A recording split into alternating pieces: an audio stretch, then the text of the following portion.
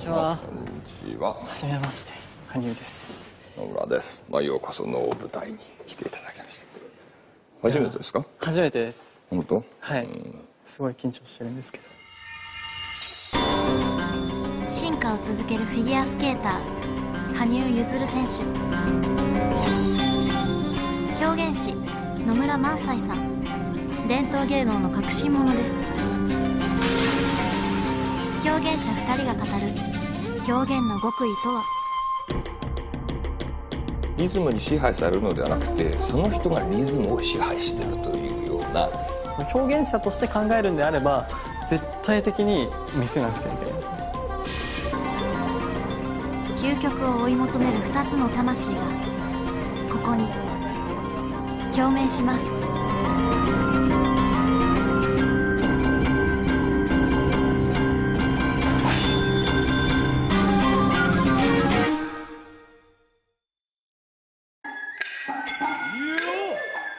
狂言師野村萬斎さん。600年続く狂言の世界で3歳の時から舞台に立つ第一人者です。2001年公開の映画「陰陽師」。舞台は平安時代。実在の人物陰陽師安倍晴明の活躍を描いたエンターテインメント時代劇です。安倍晴明、綾子様のお相手をしておりましたが。主役の安倍晴明を演じる萬斎さんは狂言で培った演技力で独特の世界観を表現しました。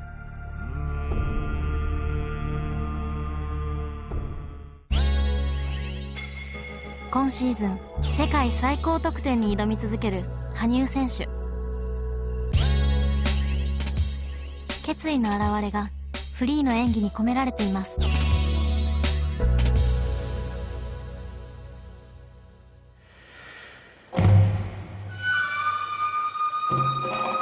生命。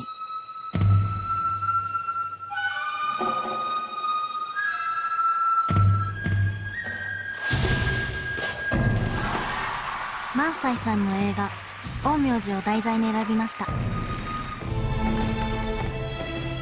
羽生選手は自分にしかできない最高難度のプログラムを目指しています。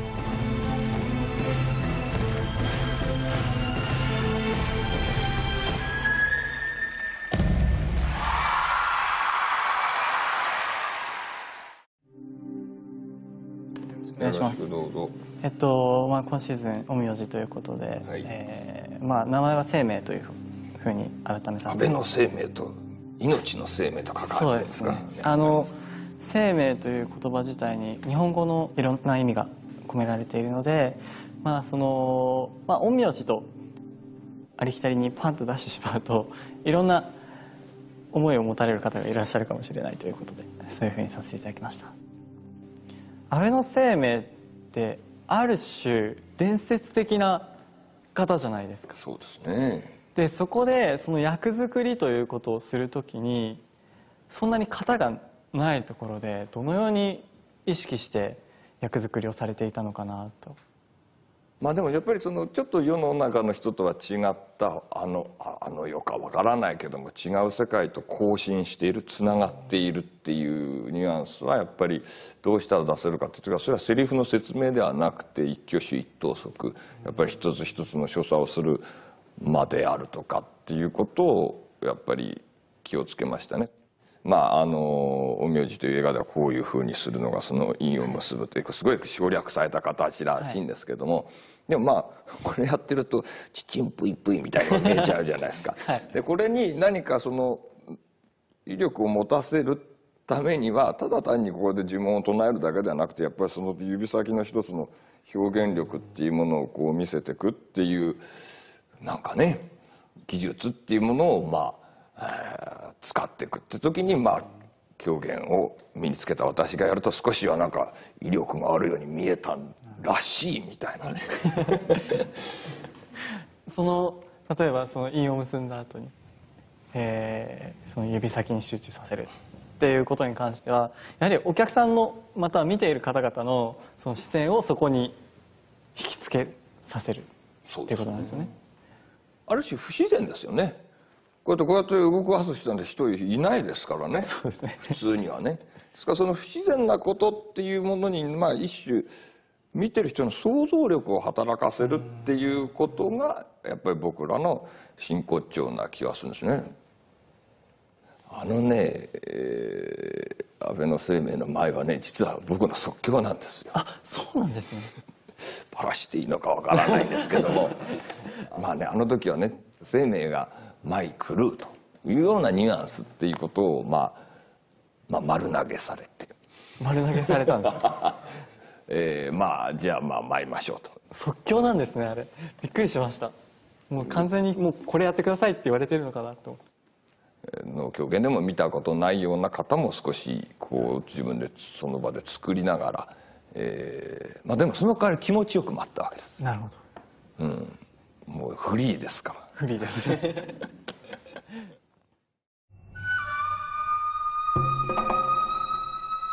映画「陰陽師」で萬斎さんが演じる安倍生命の舞。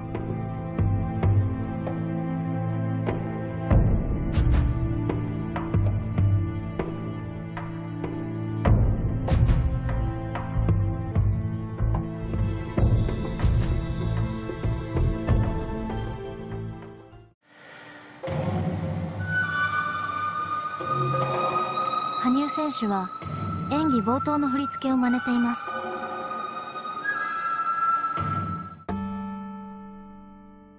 萬斎さんはその振り付けに気になる点があると言います。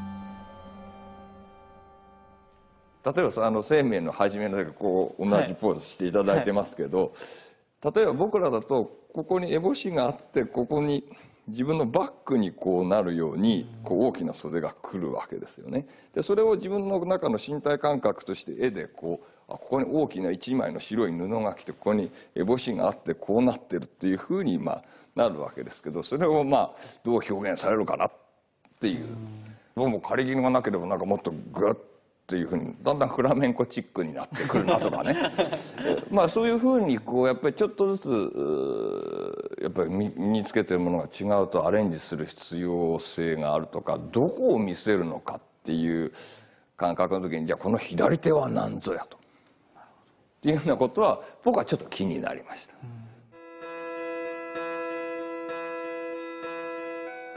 萬斎さんは仮絹と呼ばれる長い袖を左手で掴んでいます。これには衣装全体を美しく見せる狙いがありました。一方、羽生選手には長い袖がありません。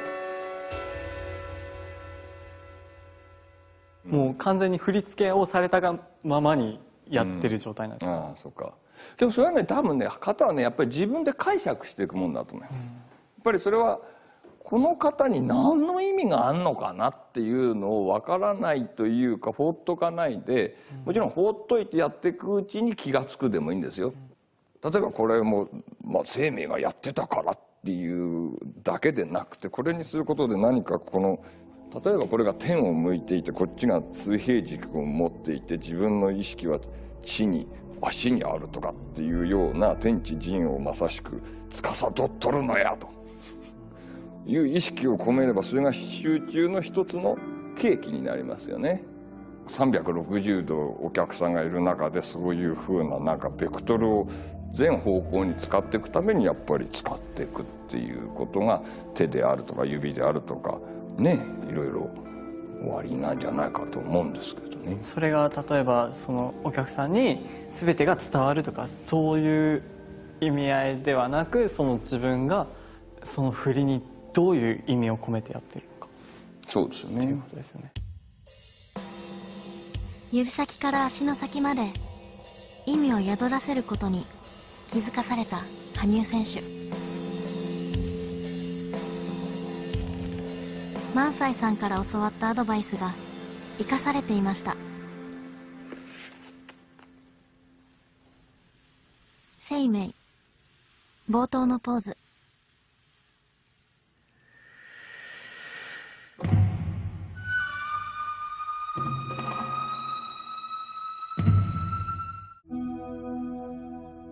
左手は天を向いて開いています。天地人を司る天を表す意味を持たせました。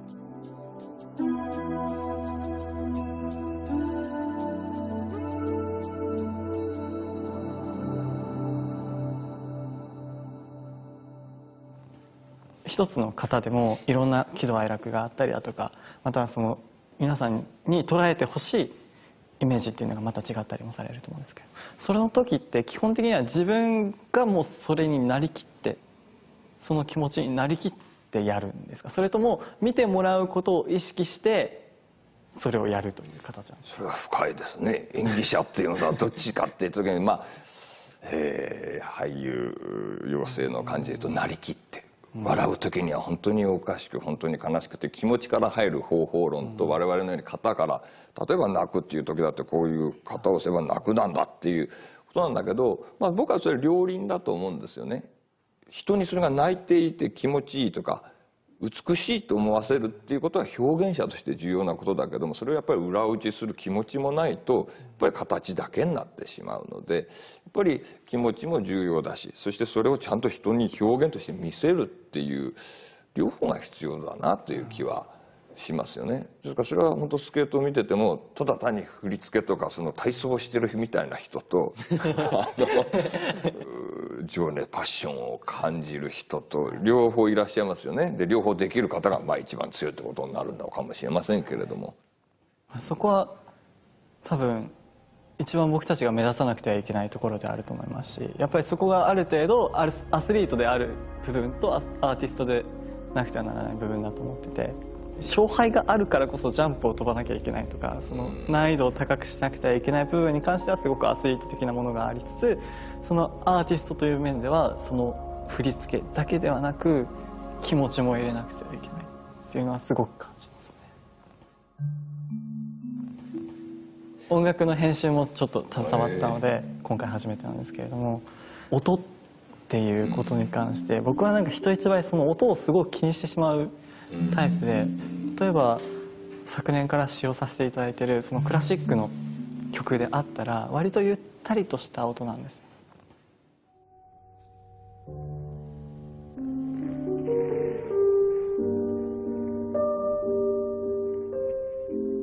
それを聴いてしまって、でその曲に合わせなくてはいけないと思いながら飛んでしまうがゆえにタイミングが遅くなってしまって、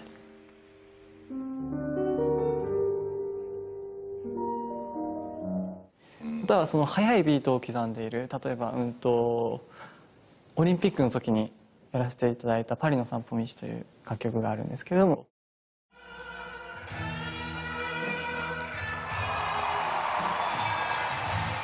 あれはものすごく速いビートでやってるので、ちょうどよくそのジャンプの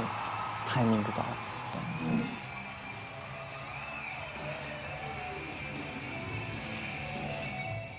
そういう音とその表現という概念だとどういうふうに捉えてらっしゃるのかなと。やっぱり一番その日本的なものと西洋的なものの違いは、音楽をどう体で表現するかと。どちらかというと西洋的な人たちはやっぱり音を全て体現しようということでリズムを全て刻んでしまって振りが多くなると、やっぱり僕らはそういう意味で言うと省略の文化で、本当にわざと音がないところまでスーッときて、ある種準備動作もないままパンと飛んだかと思ったらダーンって落ちる、その瞬間にものすごいエネルギーがあったことに気が付くというか、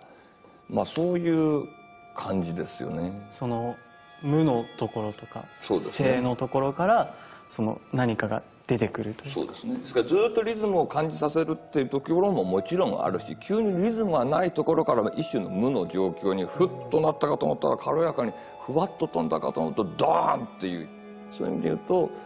音についたり離れたりっていうことが自在にあるのが僕らの感覚ですよね。ある種のそのメリハリみたいなものですよね。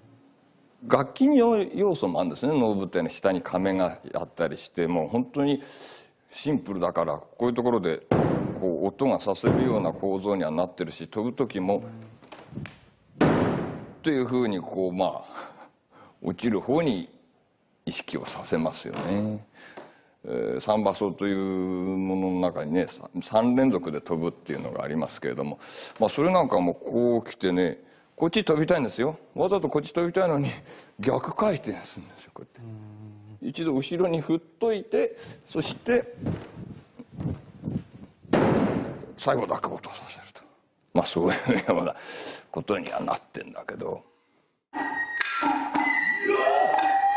狂言三馬走の3回連続で飛ぶ演技。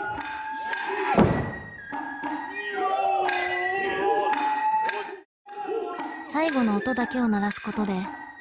演技にメリハリを持たせています。強弱のうまい使い方ですよね。その音に関してもそうですよね。そう考えるとその柔らかく音を出さないようにやればそれはすごく柔らかく見えるけれども、最後のがすごく映えるというか。そうですね。まあ、ですから押すだけではなくて引く演技というかね、どうしてもこうやりたいああやりたいっていうのを見て見て見てっていうためにはその分引いている部分っていうものがあった方がより効果的に見えるっていう。もう全てを忠実にそのリズムとか全部やってるよりはその一瞬の間があったりだとか、そういうところからさらにまた乗っていくところが。そうですね。リズムに支配されるのではなくてその人がリズムを支配しているというような見え方がする時には何かこう見てる人間が本当に見ててよかった生きててよかったっていうか、ここにものすごい生き物がいるっていうようななんか感動をねなんか与えるのかなっていう気がしますけどね。表現者2人が語り尽くす演技への熱きこだわり。次は流れで見せる表現。先ほどちょっとだけ生命も拝見しましたけどスケーティングを、まあ、ある種回ってる時っていうのは割とそうですね。そういう萬斎さんのお話から言うと無の状態にあるかもしれないです。一種全体の小説が何小節かある中でぐるりと回るっていうのは多湯問うてるというかね、かと思えばステップを踏むっていう時にはリズムを刻むわけじゃないですか、はい、そういう意味で言うと、まあ、僕らもこの舞台はね結構回るんですよ。舞台を囲むようにゆったりと回る立ち振る舞い。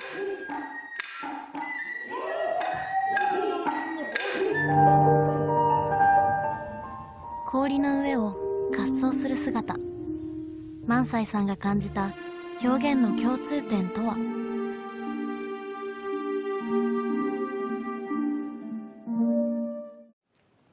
回ること自体は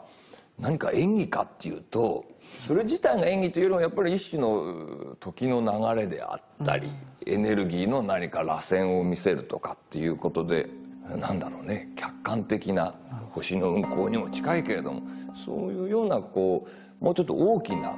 世界観を見せる時間のような気がしますよね。そこから具体的な何かが直接的に何か型をするっていうようなことにこうなっていく。よりその型が目立つようにというか、そうですね、よりはっきり伝わるようにっていう。そうですね。ですから回ってる間はある種無になっている、体が。もちろんその中に受波球という僕らのね、独特の考え方でゆっくりなところからだんだん加速して盛り上がる。ジェットコースターと似てるけどずーっといってスッといくって、その丸く回るにしてもそういう受波球をつけるんですね。同じ速度で回るっていうよりも人間が込めたものがこうスーッとスピードになって抜けていく瞬間みたいなものをお見せしている気はしますよね。ジャンプに関してはある程度スピードがないと飛べないものであって、スピードをその助走の部分でつけるんですけれども、それが最初からじゃあトップスピードでいくかって言ったらそうではなくて、そのジャンプのところにトップスピードで合わせられるように徐々に上げて、その時にまあより引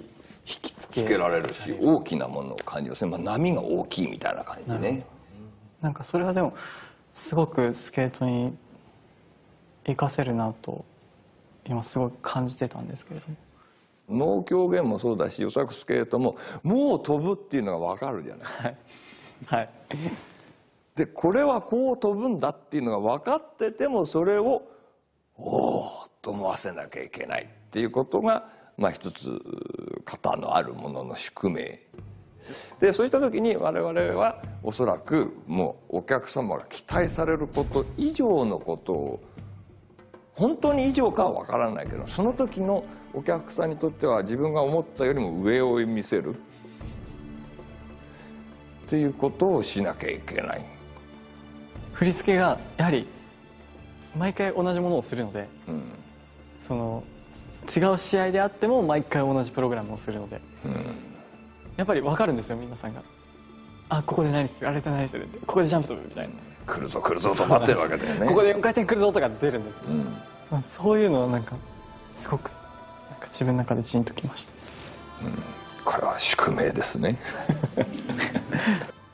なんかすっごいもうすごいためになりすぎて今頭がちょっと混乱してるんですけど、パンパンなんですよ本当は。すごいな、なんかすごいな、すごいところに来てるな俺。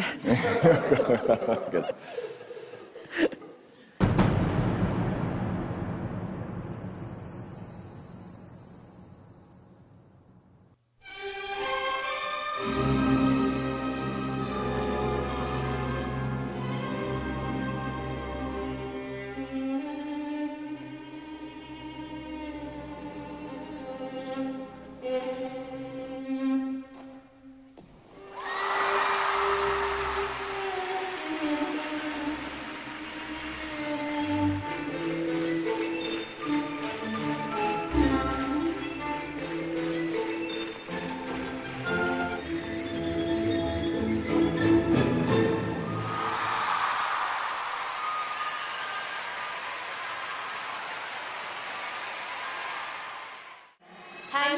生結弦さん、日本。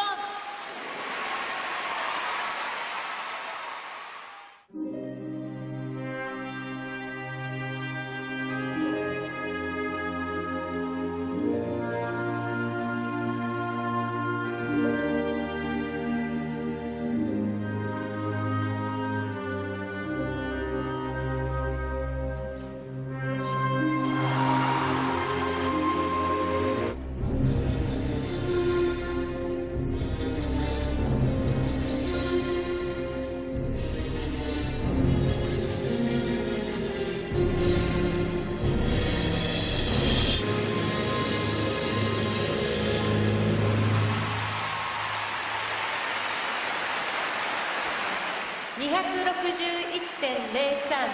最終順位は第1位です。His total competition score is 200. 羽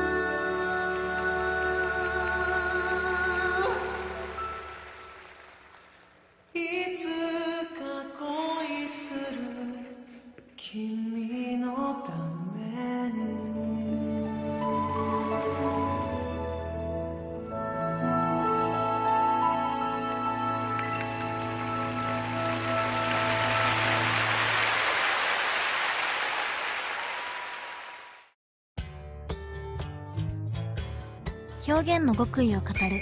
羽生選手と萬斎さん。続いては表現者が直面する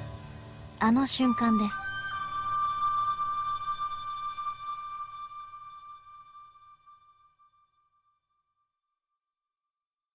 例えばその舞台上で失敗をされることとかあるんですか？それはありますね。人間ですから思わぬ息が合わないで失敗することもあるかもしれませんし、それは一人だけでやるわけじゃないですね。セリフだってね、時々うっかりして忘れるとかね、お客さんのに見とれることはないですけれどもお客さんの反応がいつもと違うなと思ってて、なんかこういろいろ雑念が浮かんできたりすると間違えちゃったりとかね、そういうこともないわけじゃないですけど。そういう時ってどういうふうに気持ちを切り替えようと切り替えるんですか？むしろ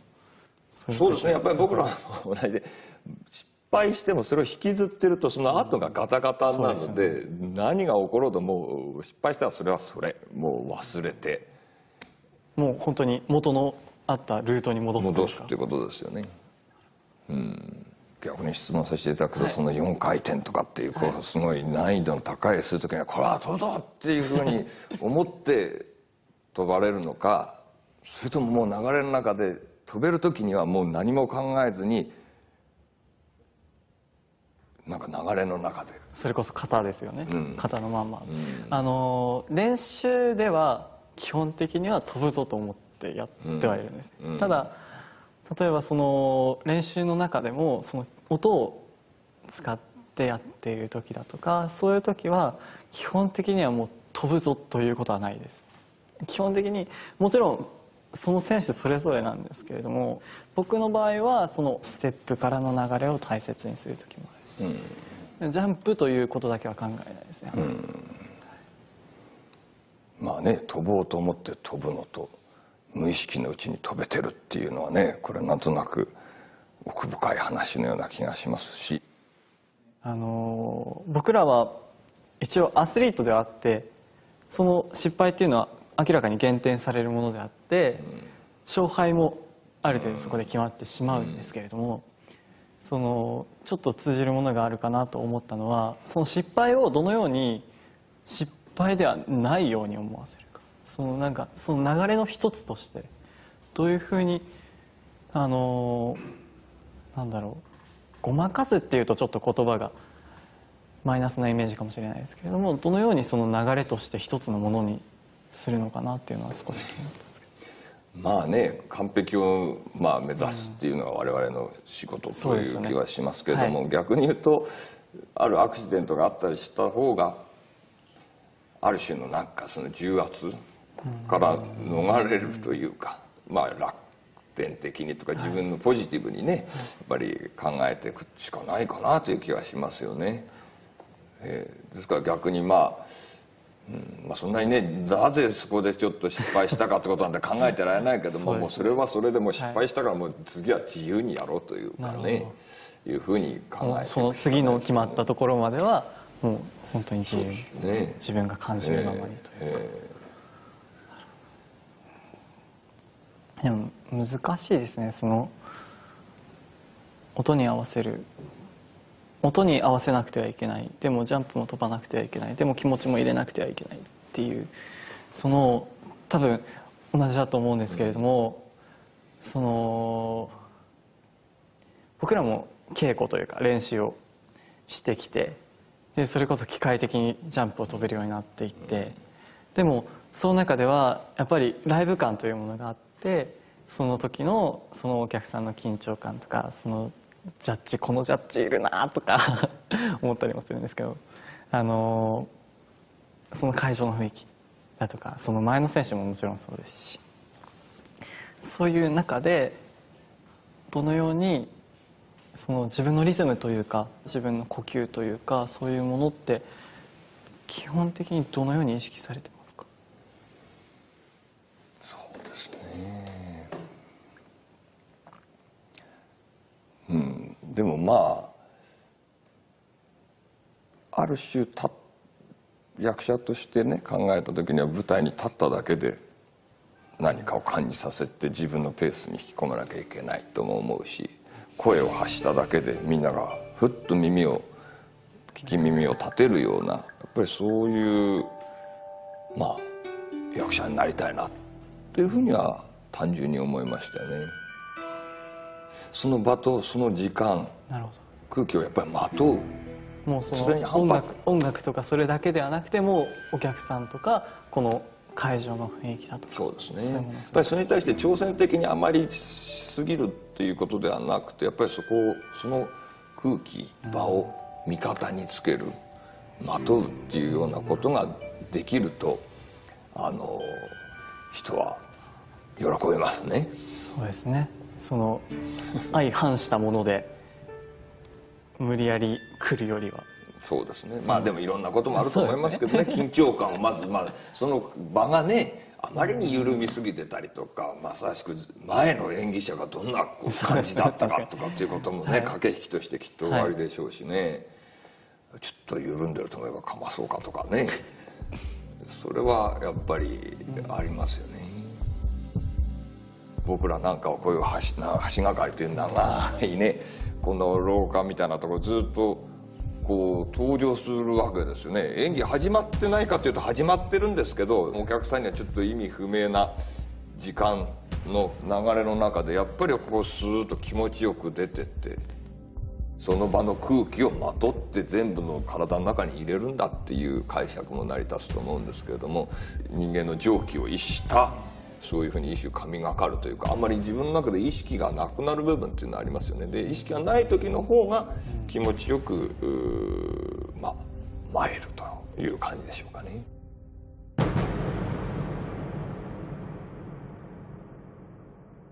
場の空気をまとう。その場にあるものすべてに気を込め、自分の力に変えられたら圧倒的な表現ができる。萬斎さんはそう考えています。森羅万象、この会場の中の空気であるとか、そこを突き抜けた天とやっぱり地面と自分と同レベルにいるようなという、同レベルかわからないけども生きとし生ける生命、それこそ生物に対しての気をちゃんと自分は抑えるのだという意識から始めていく中で、それに対して意識するからそれをまとうっていうこともできる気はするんですね。そういう意味で言うと三場所という狂言の舞踊曲がある時にやはり四方に対して気をちゃんと収めていく。それはおみこさんの神楽でもそうですけど、この例えば四本柱に一つ一つ気合を込めていくっていうような、やっぱり全部に対してちゃんとアプローチするというか気を送ると、やっぱりそれはみんなの意識をねこう一つ自分に向けさせていく意識の挨拶でもあると思うんですよね。例えば僕らでいう、リンクに意識を持っていくじゃないですけど、僕らってやっぱりジャッジに意識を持っていかなきゃいけないのでジャッジばっかりになっちゃうんですよ。結構ジャッジばっかりになってしまうんですよ。でも先ほど萬斎さんも言ってもらったように、その360人お客さんはいるんですよね。もちろんそのお客様の反応とかは全く点数には関係ないかもしれないですけれども、その表現者として考えるんであれば絶対的に見せなくてはいけないんですよね。でも僕らって常に前進なんですよね。だからそのことに関してはすごく例えばですけれども、これが例えば今こっち側にジャッジがいて、ジャッジ側にここを見せてるのかもしれないですけれども、振り付け的には後ろを見せてるみたいな、後ろのお客さんがメインであったりだとか、そういう一つ一つの意識の違いってすごく大切なんだなってすごく思いました。そういう意味では精神性がすごく重要ですね。そうですね。やっぱりジャッジっていう横島でもないかもしれないけど横島でもないだろうけど、本当に人だけに対するっていうことではなくて、やっぱり周り全部の空気をねやっぱり感じ取る、その緊張感っていうものはね、やっぱりその場をやっぱり味方につける一つのものでもあるでしょうしね。すごく今参考になったのは、僕たちってリンクに意識を向けたこととかほとんどないんですよ。考え方的にはもうほとんどお客さんに向けてかそれこそ横島な気持ちでジャッジに向けてがどちらかしかなかったので、そのリンクってやはり存在するものはもちろん天井もあるし、リンクもアイスのその氷もあるし、フェンスもあるし、そうですよね。っていうことを考えた時に、もちろんその一つ一つの演技、例えば僕らはその声優ものとかもやるので、例えばロミオとジュリエットだったらジュリエットを想像して、ここにジュリエットがいるからここにこうやってやるとか、そういうのもあるかもしれないですけれども、その中に架空のものだけじゃなくて、そのリンクに対してであったりだとか、そのフェンスに対してであったりだとか、その会場の壁であったりだとか、そういうものにも対してもその気を込めるというか、そういうのってすごい大切なんだなって思いました。そうですね。やっぱり一応お客さんがいるところには自分も意識を持つために、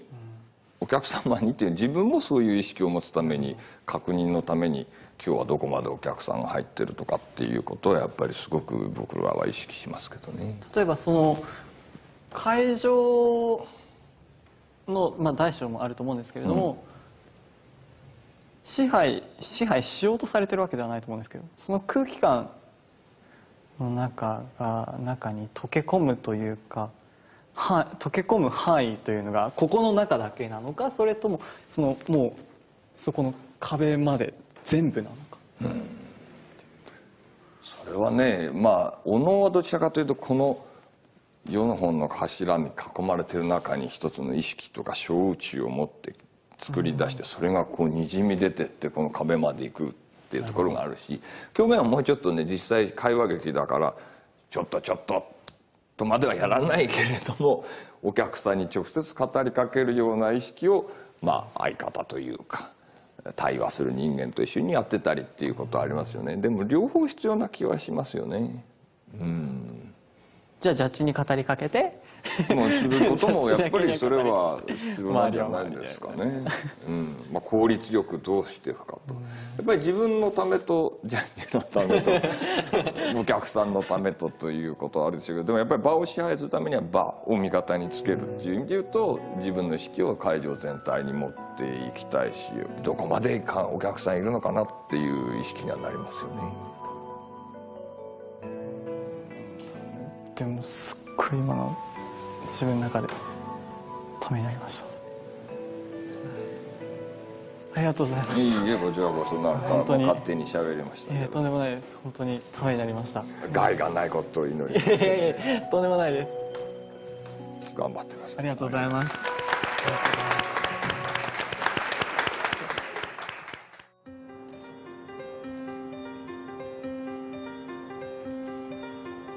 羽生選手は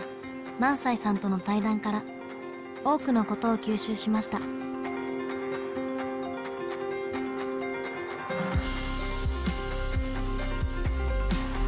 自分にしかできない表現とは、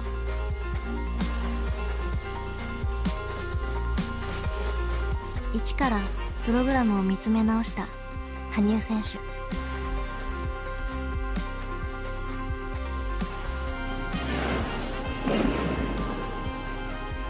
圧倒的な強さを追い求め、血のにじむような努力を積み重ねてきました。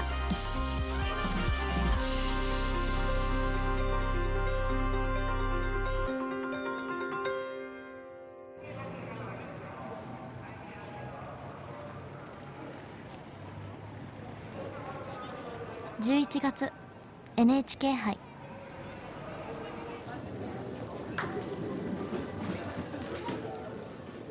羽生選手は世界最高得点でショートプログラム1位に立ちます。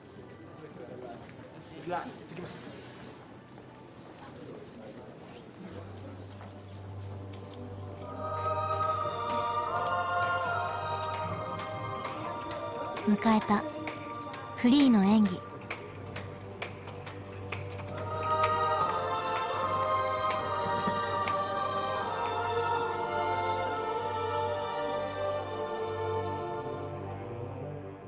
羽生選手は会場を見渡し、意識を隅々にまで向けていました。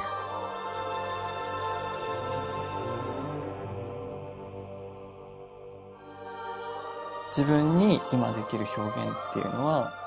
もっと自然から溢れ出ているエネルギーというか、それを受け取りながらまとっているように見せられれば、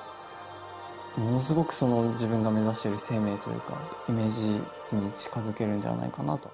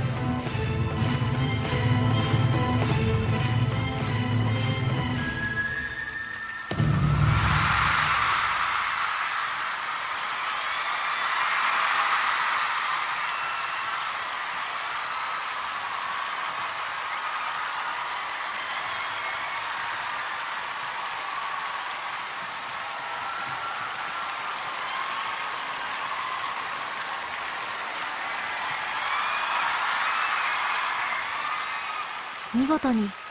生命の世界観を表現しました。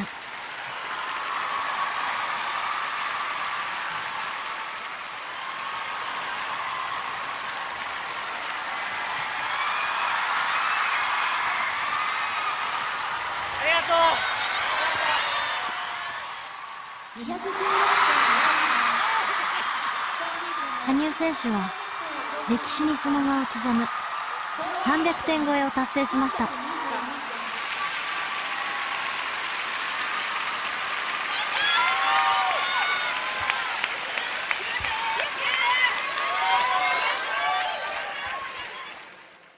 一つ一つのよりもっと細かいところに意味を持って、でその振り付けをこなす、その振り付けをこなすことによって生命というものを体現する、そういうことはかなり意識してこれたとは思ってはいます。振り付けというものを型として考えて、一つ一つの振りに意味を持たせることだけでも自分のイメージっていうのが膨らみ方が全然違って、歓声であったり応援であったり、そういったものが違ったものに聞こえたり、今までなんてこともなく感じていた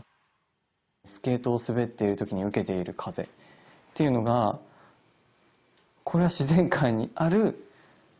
もっと大きなものの中に自分がいるんだというか、その天地人っていう、言い方がありますけれども、そういった自分はその自然の中に生きているんだというか、そういうものはスケートをしてっ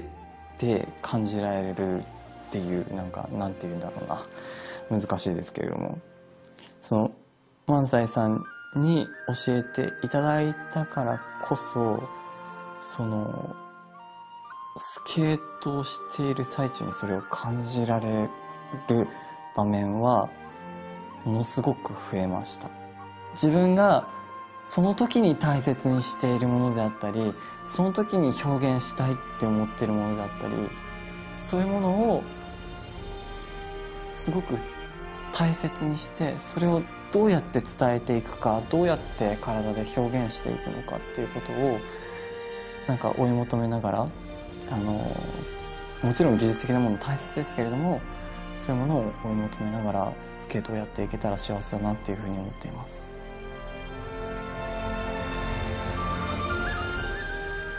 世界のトップを走り続ける21歳。